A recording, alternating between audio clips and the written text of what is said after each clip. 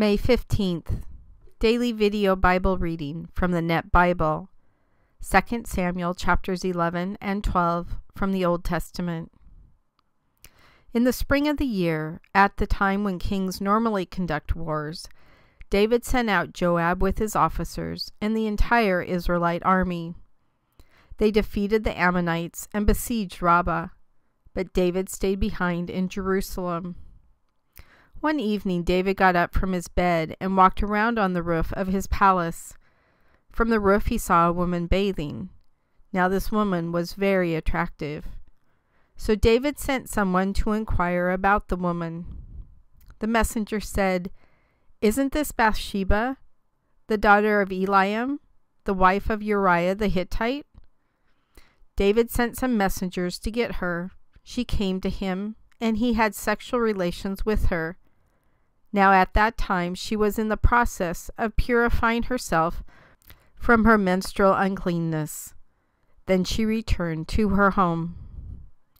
The woman conceived and then sent word to David saying, "I'm pregnant."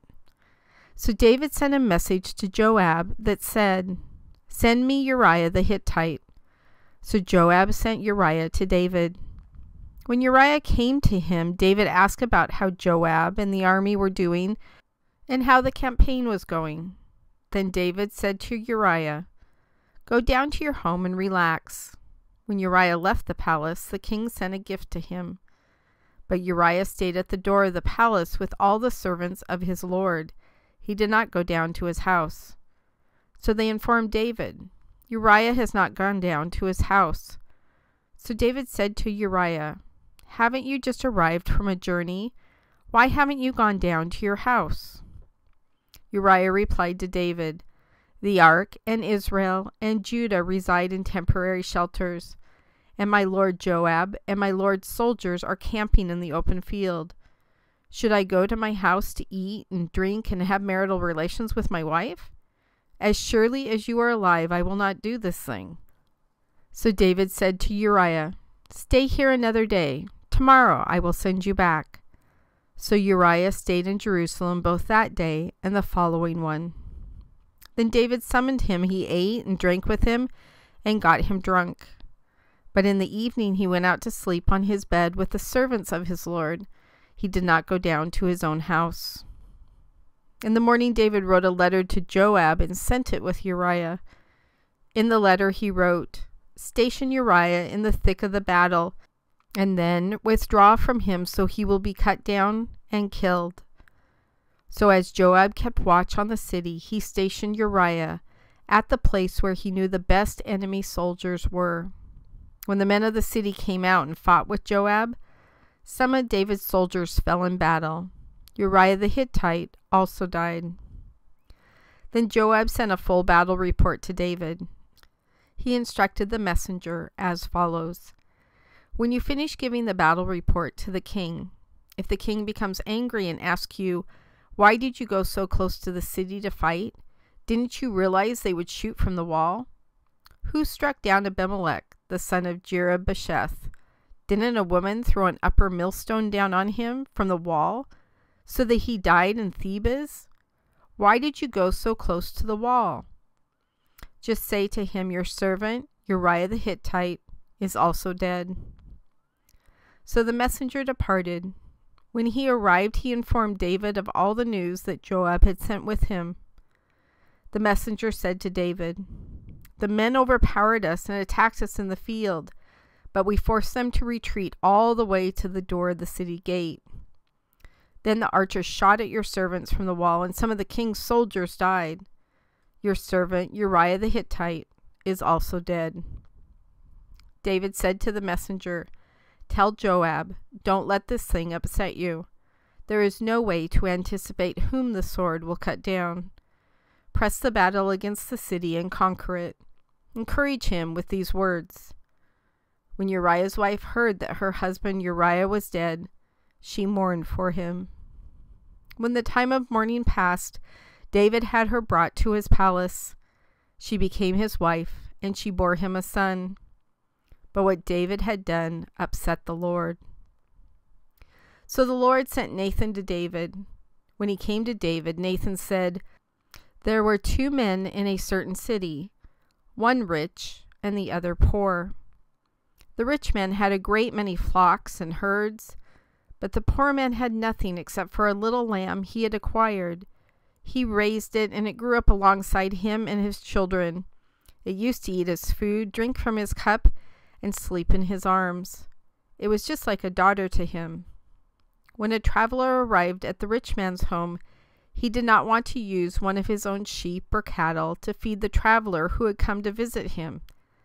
Instead, he took the poor man's lamb and cooked it for the man who had come to visit. Then David became very angry at this man. He said to Nathan, "As surely as the Lord lives, the man who did this deserves to die. Because he committed this cold-hearted crime, he must pay for the lamb 4 times over." Nathan said to David, "You are that man. This is what the Lord God of Israel says. I choose you to be king over Israel, and I rescued you from the hand of Saul. I gave you your master's house and put your master's wives into your arms. I also gave you the house of Israel and Judah. And if all that somehow seems insignificant, I would have given you so much more as well. Why have you shown contempt for the word of the Lord by doing evil in my sight? You have struck down Uriah the Hittite with the sword, and you have taken his wife as your own. You have killed him with the sword of the Ammonites. So now the sword will never depart from your house, for you have despised me by taking the wife of Uriah the Hittite as your own. This is what the Lord says: I'm about to bring disaster on you from inside your own household. Right before your eyes I will take your wives and hand them over to your companion. He will have sexual relations with your wives in broad daylight. Although you have acted in secret, I will do this thing before all Israel and in broad daylight." Then David exclaimed to Nathan, "I have sinned against the Lord." Nathan replied to David, "Yes, and the Lord has forgiven your sin. You are not going to die. Nonetheless, because you have treated the Lord with such contempt in this matter, the son who has been born to you will certainly die." Then Nathan went to his home. The Lord struck the child that Uriah's wife had borne to David, and the child became very ill. Then David prayed to God for the child and fasted. He would even go and spend the night lying on the ground. The elders of his house stood over him and tried to lift him from the ground, but he was unwilling and refused to eat food with them. On the 7th day the child died, but the servants of David were afraid to inform him that the child had died, for they said, "While the child was still alive, he would not listen to us when we spoke to him. How can we tell him that the child is dead? He will do himself harm." When David saw that his servants were whispering to one another, he realized that the child was dead. So David asked his servants, "Is the child dead?" They replied, "Yes, he's dead."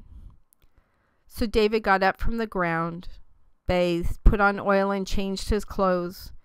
He went to the house of the Lord and worshipped. Then when he entered his palace, he requested that food be brought to him, and he ate. His servant said to him, "What is this that you have done? While the child was still alive, you fasted and wept. Once the child was dead, you got up and ate food?" He replied, "While the child was still alive, I fasted and wept because I thought, perhaps the Lord will show pity and the child will live. But now he is dead. Why should I fast? Am I able to bring him back? I will go to him, but he cannot return to me." So David comforted his wife Bathsheba. He went to her and had marital relations with her. She gave birth to a son, and David named him Solomon. Now the Lord loved the child and sent word through Nathan the prophet that he should be named Jedediah for the Lord's sake. So Joab fought against Rabbah of the Ammonites and captured the royal city. Joab then sent messengers to David, saying, "I have fought against Rabbah and have captured the water supply of the city. So now assemble the rest of the army and besiege the city and capture it. Otherwise I will capture the city and it will be named for me." So David assembled all the army and went to Rabbah and fought against it and captured it. He took the crown of their king from his head. It was gold, weighed about 75 pounds, and held a precious stone, and it was placed on David's head. He also took from the city a great deal of plunder. He removed the people who were in it and made them do hard labor with saws, iron picks, and iron axes, putting them to work at the brick kiln. This was his policy with all the Ammonite cities. Then David and all the army returned to Jerusalem.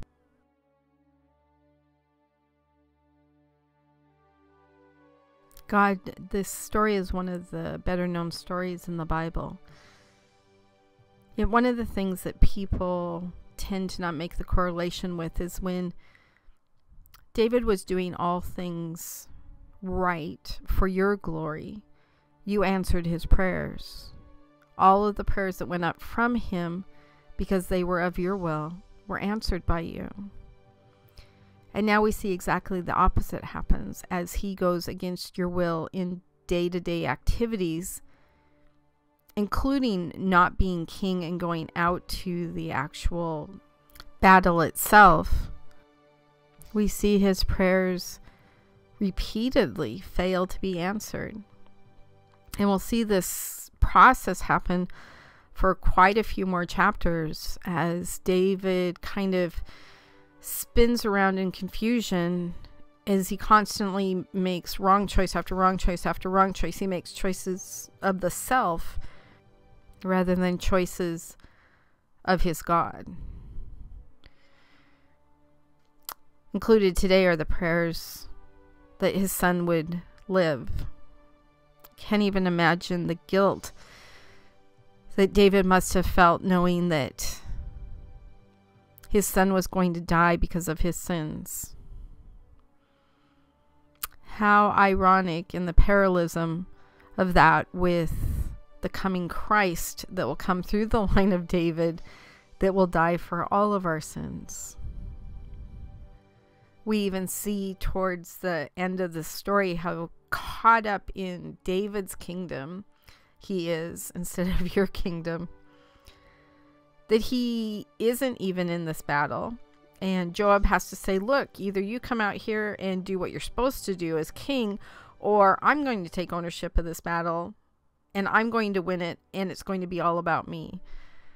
So David trudges out there, finishes off the battle that Joab has valiantly fought, and it's David's victory. Very hollow victory at that point. And God, I even think about the end part where he took the crown of their king from his head. It was gold, weighed about 75 pounds, and held a precious stone, and it was placed on David's head. It's almost like the world is being placed into David's heart, and you're being replaced by the world, by this worldly crown, by this worldly accolades, by this worldly relationship. And all of the things of the world have now pushed out of his relationship with you, God. And I think how closely that resembles our day in and day out living, that we let the things of this world press against us instead of us pressing against you, God. We allow work, we allow money, we allow relationships, we allow prestige. We even allow things that we don't normally think of that would come between you and I. We allow anger, we allow hurt, sadness, pain, depression,